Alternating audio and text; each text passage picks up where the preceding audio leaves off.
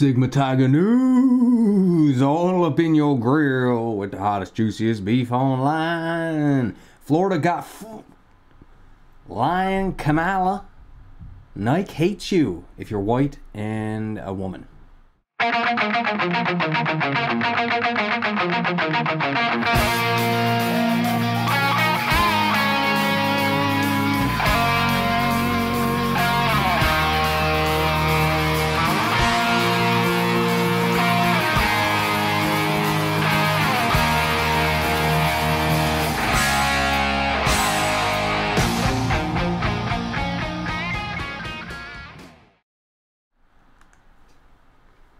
Lock it in.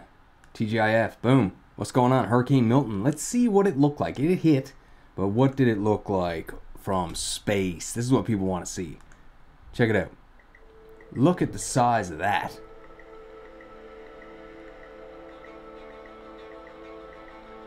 So at that stage, it was a Category 5. Right before landfall, it was reduced to a Category 4, and upon landfall, Category 3. So basically just stating that it wasn't as severe as it could have been, but yeah, it was bad for sure, 100%. So what exactly happened? Governor DeSantis got the message, and he went ahead and got those prison inmates to build some sandbags for Hurricane Milton, just as Wyoming has inmates fighting the wildfire. All right, boom. Check it out, guys. Never embarrassed to be seen with you in public. So save money by bundling your boat or RV insurance with home or auto from Progressive. And buy more happiness, or something close to it. Progressive Casualty Insurance. The commercial on the dude's radio is hilarious. Anyway, yeah, so great. That's what you should be doing. You should be using inmates for these things. Well, those wildfires in Wyoming, check it out, good lord.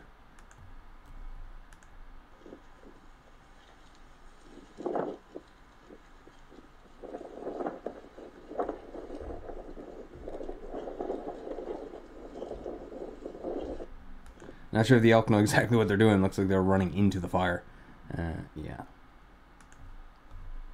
Alright, cool. So what else is next? Did Ron DeSantis do anything about it? Alright, let's have a look.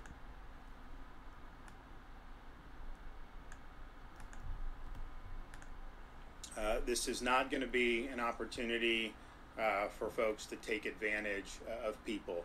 If you think you're going to go in and loot, you got another thing coming.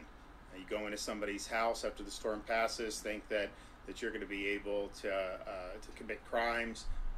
You're going to get in really serious trouble, and quite frankly, you don't know what's behind that door in a Second Amendment state. So do not try to take advantage of people who are suffering because of the results of this storm. That goes for Lyin continually, but then of course that will be the case for Milton. I know we've already brought a lot of people, held people accountable in post-Lyin, and we will be very swift across all levels of government to throw the book at people. And of course, when you make these bad decisions, you're opening yourself up to response from property owners who may be inside that house. Yeah, armed, right? So that's the thing. Minneapolis or Minnesota, they just, the Supreme Court came out and said that you should have a reasonable thought to leave if someone's trying to kill you before killing them. If you're being assaulted or robbed or whatever, and you have a reasonable opportunity to flee, they say that's what you should do. And if you don't, you could be charged with murder. Kind of like Canada. Someone breaks into your house in Canada and they have a knife and they come at you with the knife and you shoot them, then I believe that you can, at that point, potentially get charged with murder or some sort of like homicide. I don't know. Anyway, storm scare terrifying alligator warning as Hurricane Milton to spark surge in sightings with beasts holding breath for hours. Experts warn Hurricane Milton could be one of the most destructive storms on record. Devastating flooding caused by Hurricane Milton could bring another danger to affected people. Alligators. A wildlife expert warned about the deadly creatures being carried miles by rushing floodwaters just before the storm made landfall. I mean, terrifying. It's bad enough that you could have... here's a gentleman with an alligator. Bad enough you could lose your home, but imagine arriving and there's gators in there My God. Well, it happened to these people. They're stocking homes in floodwater after catastrophic Hurricane Milton barreled through Florida. This is the shocking moment Florida residents caught in Hurricane Milton opened their car door to find an agitated alligator snapping at the tire. Locals were left hysterical as their car became swamped in fast-moving water and attacked by a big alligator. Wildlife experts warned that animals may be affected by the storms and driven into populated areas, left disoriented and more aggressive from the stress. Absolutely, and hungry. There's a grainy image there of an alligator. Video appeared to show an alligator snapping at a car tire. Yeah, so I guess as they pulled in, I don't know what's going on. These pictures are like from the worst camera of all time. Okay, whatever. Gators in the water. If you're down in Florida, look out.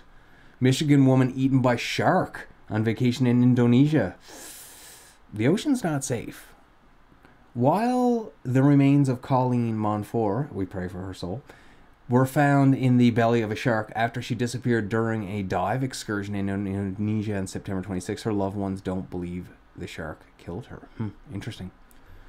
Colleen Monfort, 68, was traveling in Indonesia with friends when she disappeared after being separated from her group during a September 26 diving excursion, only for her remains to be found within the belly of a shark 2 weeks later. Friend of the family, Rick Sass, confirmed to the New York Post. According to Rick, authorities were able to match fingerprints on the remains to those of Colleen. But while it was suspected that the Michigan woman may have been killed by the shark, Colleen's friends and loved ones, including her husband Mike and Rick, believed she suffered a medical issue while in the water. Okay. Fair enough. It's unclear whether Colleen had any medical conditions prior to the dive, and her cause of death has not been confirmed. Speculation. They don't want to believe that she was, because it's gruesome. They would rather believe that she died peacefully, not that she was devoured by a shark while, like, trying to escape. So, you know, very unfortunate there. Are taxis safer with no driver? I mean, maybe. Well, these women think so. Some women say they prefer taking driverless taxis because they don't have to deal with safety concerns they have about human drivers. I mean, yeah, definitely in certain areas, countries. Autonomous taxis are winning over women in cities like San Francisco by offering an answer to a long-standing concern about ride-hailing apps misbehaving human drivers, especially men. Some women said in interviews that they'd mostly stopped using Uber and Lyft, the two most popular ride-hailing apps, and switched instead to a driverless competitor, Waymo. At least in part because they don't have to share physical space with an unfamiliar man behind the wheel. In autonomous taxis, software drives the car with no other human present. Yeah, we've seen it. Amazon's got these on the go now too. Tesla just unveiled yesterday. Yeah, so good for these women. I mean, like, if it works, I would rather not have a human driver either. I don't know. Maybe I would. Doesn't matter. Like, sometimes I don't like talking to them. I don't know who most people do. It's okay. I don't mind if he's like, hey, so how's this or that? But, like, you know, if I give a curt response, then, you know, he should have the social, you know, prowess to know to shh his mouth and let me listen to especially if I got headphones in. That's the other thing. Like, have a social cue and understand if someone's wearing headphones and they take it out, but, like, they're anticipating putting it back in, figure it out. Should be able to figure it out. Tesla's hyped robotaxi event was a massive disappointment, investors say. I don't think Elon said much about anything. There he is, Dark MAGA. For 10 years now, Tesla CEO Elon Musk has promised a fully self-driving car, but despite his many reassurances that an autonomous car would be reality next year, the company still doesn't have a lot to show. On Thursday, the EV maker held its long-awaited robotaxi event, showing off a prototype of its Cybercab, Robovan as well, which will allegedly go into production in 2026 and cost under $30,000. Musk also showed off a separate Robovan that can carry up to 20 passengers. A prototype Cybercab, a flashy two-seater with no steering wheel or pedals, was seen navigating some mocked-up streets at the event that ironically took place inside a Hollywood movie studio. But the flashy presentation left plenty of glaring questions unanswered. For one, the company didn't show off the long-awaited Model 2, a rumored $25,000 passenger vehicle that shareholders have said could help the company boost sales. Yeah, it's on the back burner. They already said that. Like, he's focused on this robotaxi. He was over in China talking about it. He wants the robotaxi because he's already way behind on it. As many analysts predicted, the company didn't get into the details. There was no discussion, for instance, about when said robotaxi could go on sale or how long it would take for Tesla to establish a service that can compete with the likes of the autonomous taxi Waymo, which maintains a significant lead over the Musk-led car maker. Absolutely. Yeah, so we'll see. And his stock went... It was down like 9%. They were made without eggs or sperm. Are they human? I'd say, yeah, they are of the Homo sapien species, but they have a soul? Like, did they get that God spark? I don't know. Embryo models are getting remarkably realistic. Take this with a grain of salt as well. It's the Atlantic. The little clump of cells looked almost like a human embryo created from stem cells without eggs, sperm, or womb. The embryo model had a yolk sac and a protein placenta, resembling a state that real human embryos reach after approximately 14 days of development. It even secreted hormones that turned a drugstore pregnancy test positive. To Jacob Hanna's expert eye, the model wasn't perfect. More like a rough sketch. It had no chance of developing into an actual baby. But in 2022, when two students burst into his office and dragged him into a microscope to show him a cluster of cells, he knew his team had unlocked a door to understanding a crucial stage of human development. Hanna, a professor at the Weizmann Institute of Science in Israel, also knew that model would raise some profound ethical questions. Absolutely. Like, what are you doing? Why are you doing this? Why are you trying to create humans from cells, like in a dish? Like, what is the purpose of that? Why are you trying to harness Creator, the power of God? You might recall images of embryonic development from your high school biology textbook. In a predictable progression, a fertilized egg morphs into a ball of cells, then a bean-shaped blob, and then ultimately something that looks like a baby. Like, this person does not have children. Anyway, whatever. Embryo models, that is, embryos created using stem cells, could provide a real alternative for studying some of the hardest problems in human development, unlocking crucial details, let's say. So this person is a proponent of growing these cells into humans, or humanoids, and then experimenting on them. All right, what does this guy say? Around the 14th day of embryonic development, a key stage in human growth called gastrulation kicks off. Cells begin to organize into layers that form the early buds of organs. This is life. That's life. That's when it begins. You know, I say it begins at the spark, like as soon as it divides. But this is it. It's developing into a human. That is life, right? Primitive streak, a developmental precursor of the spine, shows up. Boom. It is also at that point that an embryo can no longer become a twin. You become an individual. So you're alive. There it is. Professor of Bioethics and Medicine at the Johns Hopkins Berman Institute of Bioethics. That's what they told Jeremy Sugarman. The primitive streak is the main rationale behind what is often referred to as the 14-day rule. It's got a spine. It's alive. It's a vertebrate. Anyway, whatever. They're probably going to grow these things in tubes and experiment on them and not tell anyone. They're probably already doing it. Democrats start to hit the panic button. Harris's dilemma, criticize Biden or set her own agenda. Yeah, she should have... Like, Biden's done. He's a corpse. He literally is. He's not providing anything of value to anybody. She should have buried him. She should have said, thanks, Joe, but this is the end of the line. You know what I mean? And there's a noose on it. And we wrapped it around your neck. 2 months ago, even a month ago, they were feeling bullish about Vice President Harris's prospects of defeating former President Trump. But now, with less than a month to go until Election Day, they're increasingly worried about a number of issues plaguing the Democratic nominee's campaign. On Tuesday, there was grumbling from some Democrats about the vice president's interview on CBS 60 Minutes, which they altered. There's also concern on everything from the static poll numbers in the race to vice president's messaging and even her standing with men, not just white men, but black and Hispanic men too. Interesting. Some of this perhaps can be chalked up to normal Democratic nerves ahead of what looks like it could be among the closest presidential elections in history. Either way, it's nerve-wracking for Democrats. A lot of people are saying, like, nah, the divide is way larger than it is. Polling in 2016, 2020 was way off. So if that's what they're using, it's not really going to be that close. A lot of people are saying they're using this verbiage to set up a steal. I don't know. I don't want to go to jail because apparently you can't say that the election was stolen, or they will investigate you. Not that there was any evidence of election fraud. Not even a little bit. Nothing. 10,000 mules. Everything is deadlocked and the composition of the electorate is unknowable, and there are so many things that are unprecedented, said Democratic strategist Jamal Simmons, who served as Harris's communication director until last year. We can't look back at any level of security because we haven't had an African-American woman on the ticket. She's not African-American. She's Indian. An Indo. Like, you know what I mean? I don't know. Jamaican-American? Hardly. So it's just hard to know, he explained. If you're not nervous, you're not paying attention. Yeah. So if you are paying attention, Nate Silver, he's predicted like almost every election correctly forever. First said it was going to be Trump, and then he said, ooh, it's close, it could be Harris, and everyone's like, what's he talking about? He's flip-flopping. So he has some sort of model he's developed where he puts data into it, and it's shooting out an answer to him.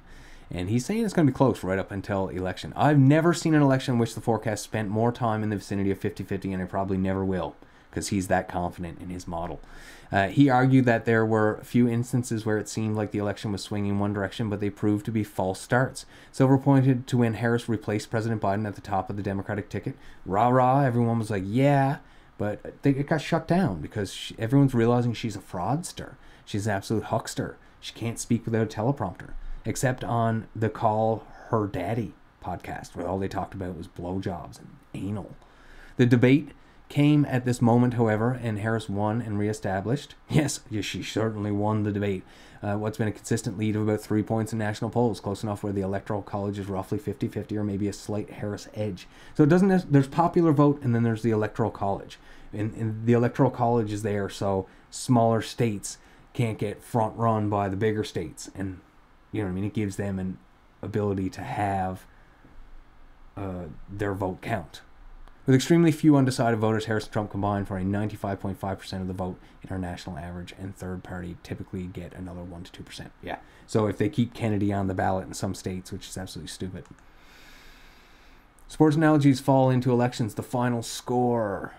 All right, whatever. This is it. Polymarkets. This is the real deal. This is what humans, the gamblers, the bettors, the market makers, they are stating that Harris is way behind, 44.2% possibility of winning, and Trump sitting large with 55.2%. And here's the map. Just look at it. Like, East Coast blue, West Coast blue, Central, Southern, all red, baby. And I can see a couple of these Eastern ones potentially flipping as well. We'll see. But, yeah, not looking good for Harris. Let's see what Donald had to say. I won the last two debates, one with Crooked Joe, the other with Lyin Kamala. I accepted the Fox News invitation to debate Kamala on September 4th, but she turned it down. J.D. Vance easily won his debate with Tampon Tim Walz, who called himself a knucklehead. I'm also leading in the polls, with the lead getting bigger by the day, and leading in all swing states. The first thing a prize fighter does when he loses a fight is say that he demands a rematch. It is very late in the process. Voting has already begun. There will be no rematch. Besides, Kamala stated clearly yesterday that she would not do anything different than Joe Biden, so there's nothing to debate. Thank you for your attention to this matter, Donald J. Trump. And like literally just like owning her. That's not debatable. Kamala Harris's husband, Doug Emhoff, faces explosive new allegations from his time atop LA law firm. Okay, so he's an adulterer who forced his mistress to have an abortion. He beat up his girlfriend at the film festival. Now what? He was inappropriate and misogynistic at work, his former colleagues tell DailyMail.com. Attorneys who worked with Doug Emhoff at his firm Venable say he yelled expletives, swear words, curse words, held a men-only cocktail hour in the office, revoked work perks for women who didn't flirt with him, and took only young, attractive associates in a limousine to a ball. What kind of things do you say? 2019 lawsuit also claimed sex discrimination by other partners in the LA office Emhoff ran, and while engaged to Harris, he hired an unqualified part-time model as a legal secretary because she was young, attractive, and friendly with the powerful men in the office. The claims are the latest in a string of allegations revealed by DailyMail.com that threaten to shatter Emhoff's image. And Jen Psaki Psaki. She came out and he was like, "You're redefining masculinity." Like, literally, like, vomit. Ugh. Like, he's not a man. He acts like a man from, like, 50, 75 years ago and does whatever he wants. He doesn't care about his wife or women. Not a feminist ally, and not a wife guy. Cheated on his first wife, got his daughter's grade school teacher nanny pregnant. Crazy. Beat up his girlfriend in cons.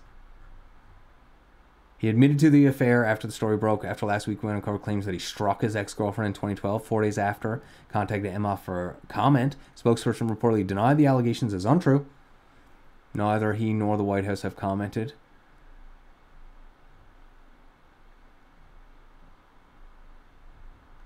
One senior former staff claimed Emhoff bragged about yelling, "Get the out of my office," to a female partner at the firm, later telling his top male colleagues that he had put her in her place.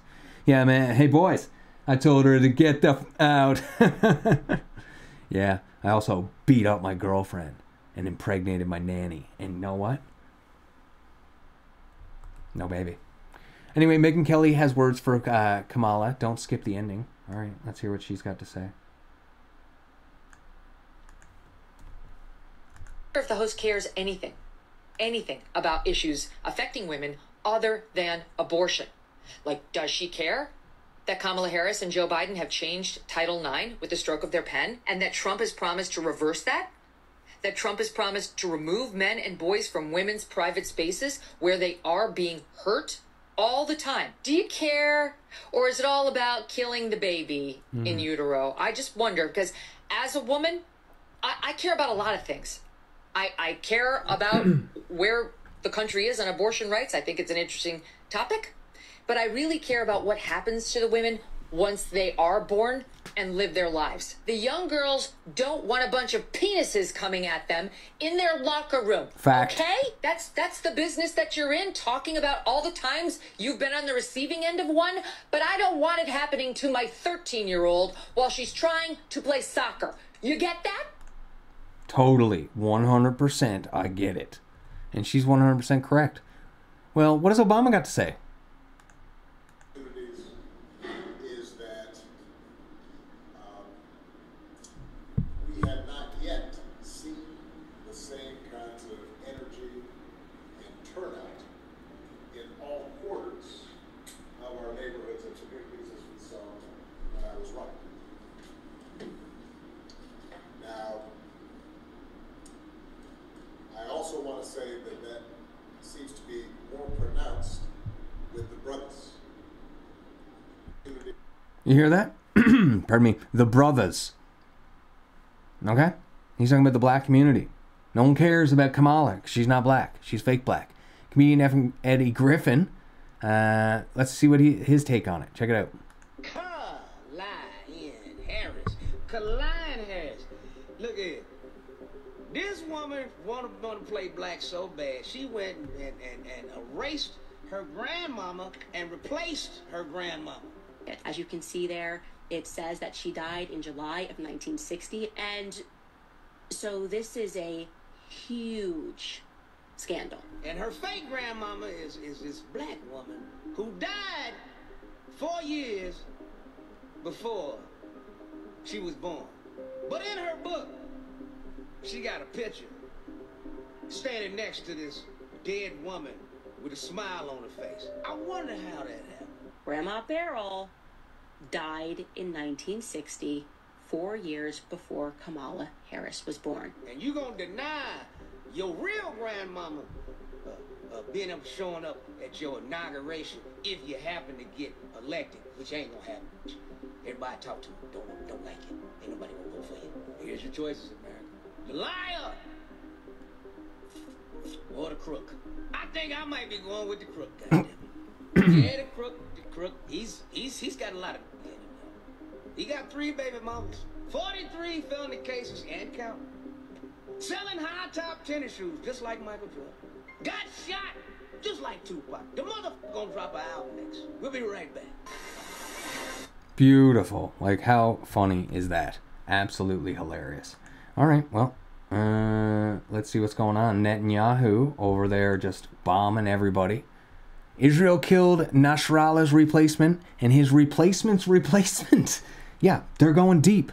PM presumably referring to Hashem Safieddine, targeted in raid last week through neither Hezbollah nor IDF have said he's dead, urges Lebanese to free your country from Hezbollah. Yeah. These people are terrorists. Absolute terrorists.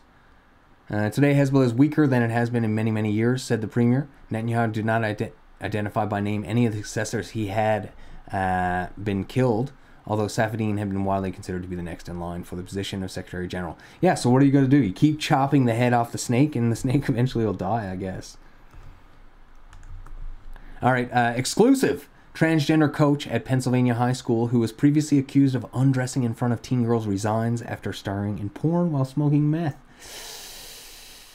Yikes. Transgender sports coach has quietly resigned from a Gettysburg, Pennsylvania high school, leaving some members of the community scrambling for answers. Redux has now learned that Sasha Yates was found starring in pornography while smoking methamphetamine and has now been reported to the statewide Child Protective Services program for undressing in front of teen girls in their locker room. Good Lord. As previously reported by Redux last year, Yates had initially been hired by Gettysburg Area School District in 2018 while still identifying as a male, but in 2022 he began using the name Sasha after he declared that he was transgender. Yates has 3 children, 2 of which appear to live in the United Kingdom with their mother, and 1 young daughter who lives with him in Pennsylvania. In the fall of 2022, shortly after Yates began identifying as female and using women's facilities, he stripped down to a bra and panties in the girls' locker room where the teen soccer team was changing. While in the locker room, Yates questioned the young girls on their menstrual cycles and what type of panties they like to wear. The girls later reported that they were able to see Yates was still intact, indicating his penis was visible. The incident first came to public attention after Gettysburg Area School District Board member Michelle Smyers reviewed internal documents related to Yates' use of the girls' restrooms and locker rooms. Absolutely should be reviewed. Well done, Smyers. In response to the public outcry, the district quietly hired an attorney to do an investigation into allegations that Yates had exposed himself to the female students. The attorney, Christopher Harris, determined that the allegations were unsubstantiated despite never interviewing the girls who had reported seeing Yates' genitals. Case closed. Now let's go to that weird fetish bar. Sick. Utah State 4th women's volleyball team to cancel versus SJSU. Yeah, we reported on team there last week. The coach was like, yeah, we're not doing it. We don't want to injure our team, and we think this is absolutely ridiculous. The Aggies announced Wednesday the decision to forfeit their October 23rd Mountain West Conference match. Boise State already forfeited its match on September 28th against the Spartans, and Wyoming followed suit this week.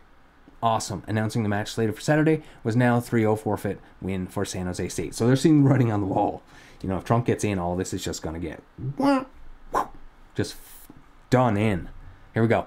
Breaking former chairman of the Jay County Democratic Party in Indiana arrested and charged for inappropriate conduct in front of minors. Another. Joel Bowers, who is also a teacher, allegedly in front of students in the classroom and sent photos of his wiener diener.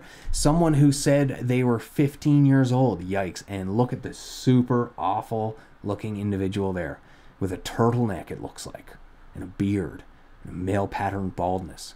This keeps happening. It's time to have serious talk about Democrats' disgustingly inappropriate attraction to minors. Absolutely, MAPS. That's what they're trying to call themselves now. Cops arrest 6 children, ages just 11 to 14, after 3 armed robberies, 2 crashes on interstate highway. What is going on?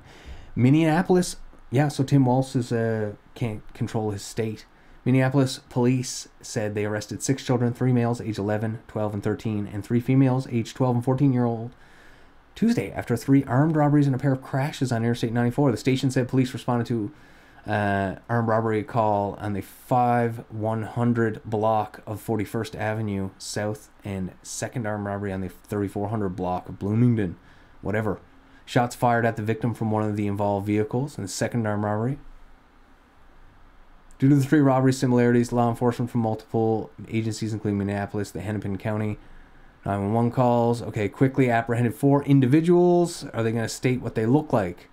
Juveniles, 3 males. Okay, 3 females. Got them. What about nationality? Were they migrants? Were they white? Chinese? Spanish? Hispanic? Or what? Or were they BIPOC? Black interracial people of color. That's what it is. But they're not going to mention it. Of course they won't, because it's not good to mention that. All right, let's see what's going on. Here's a bunch of young girls just going to stand up to the established company and say, you know what, we're sick of it. Dear Nike. Dear Nike. Dear Nike. Why won't you stand up for me? Why won't you stand up for me? Why won't you? Why do you claim to support women and girls? Yet when we need you most, you remain silent. Today, males are claiming our identity. Our sports, our spaces. Men and boys are stealing opportunities, medals, trophies, and our future. It is not fair or just. In fact, it's often dangerous. Yet you refuse to use your platform to stand up. You say you're for social justice and progress. So why do you allow men's rights to come before ours? See, with a big platform comes an even bigger responsibility. You have a chance to do the right thing, not just do the easy thing. So we're asking you, Nike. So we're asking you, Nike. So we're asking you, Nike. As the biggest voice in all of sports. Will you stand up for me? Will you stand up for me? Will you stand up for me? Will you stand up for me? Will you? Will you? Will you just do it? Awesome. And how does Nike respond? Today I have a presentation on dynasties. But I refuse to talk about the ancient history and drama. That's just the patriarchy. Instead, I'm going to talk about a dynasty that I actually look up to. An all-women dynasty. Women of color. Gay women. Women who fight for social justice. Women with a jump shot. A dynasty that makes your favorite men's basketball, football, and baseball teams look like amateurs. A dynasty with fire braids. A dynasty with sick style. A dynasty with crazy dimes. A dynasty that makes Alexander the Great look like Alexander the... Okay. The dynasty that's been reigning for the past 25 years. It's undefeated since '96. The USA basketball women's national team. 7-time consecutive gold medalist. And most importantly, women that made it possible for girls like me to feel like they can be a part of whatever dynasty they want. The greatest dynasty ever.